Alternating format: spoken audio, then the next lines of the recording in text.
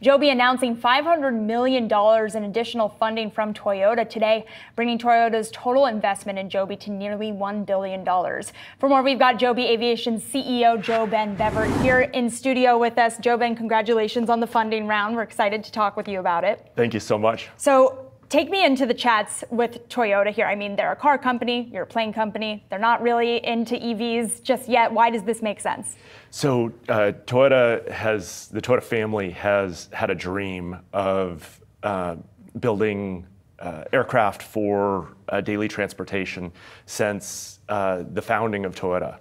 And that has been passed down through the generations. And so now we've had a relationship with Toyota for 7 years, where first Toyota Ventures invested in 2017, and then Toyota invested in 2019.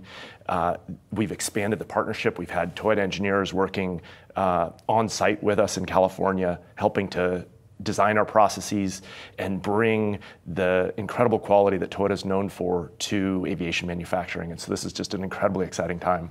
Yeah, JoeBen, it's very exciting for your business. And I was reading a statement from Toyota earlier today saying that with this additional investment, we are excited to see Joby certify their aircraft and shift to commercial production. I'm curious if you can walk us through just your plans for this capital and what those timelines look like in order to get to that commercial manufacturing and production. Yeah, so we have our pilot line in Marina, California, and with that, our target is to get to a run rate capacity of one aircraft a month by the end of the year.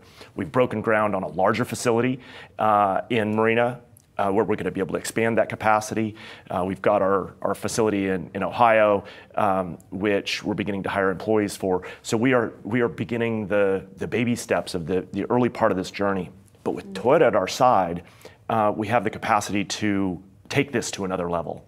And that's why this is such an incredible collaboration that we have with Toyota, and we are just so grateful for them leaning in for the reliability and quality with which they're able to build vehicles, and we couldn't be more thrilled.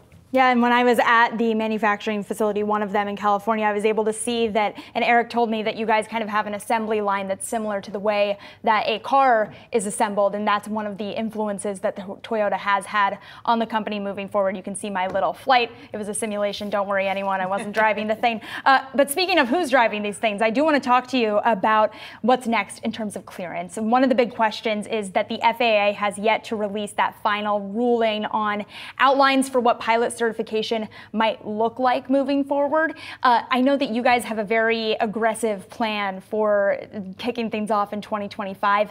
If you don't even have the pilot certification rules yet, how are you going to do that?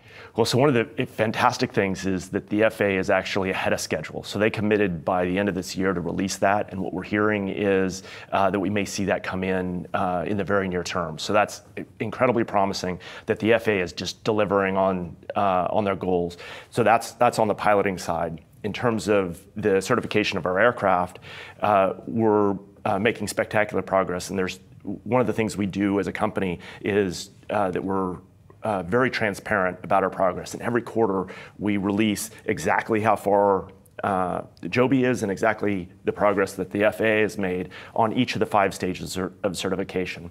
And this last quarter, we showed that we're more than a third of the way through stage 4 on the Joby side, and the FAA is making great progress. And we're expecting that progress to continue to accelerate on both our side and the FAA side as we move into the back half of this year. JoeBen, I'm curious what you expect demand to look like, and I think a lot of that depends on pricing and how affordable this is going to be. I know you said in the past that you want to make it, or you plan to make it affordable. I guess what is affordable, and how do you do it when you would think, at least I would guess, a lot of the input costs are very high in this types of business? The amazing thing about this aircraft is because it flies so much faster than you can move on the ground, you're not constrained by the constraints of ground transportation. The aircraft can be far more productive. That is, that it can move more people, more miles per hour. And so that makes the operating economics very compelling.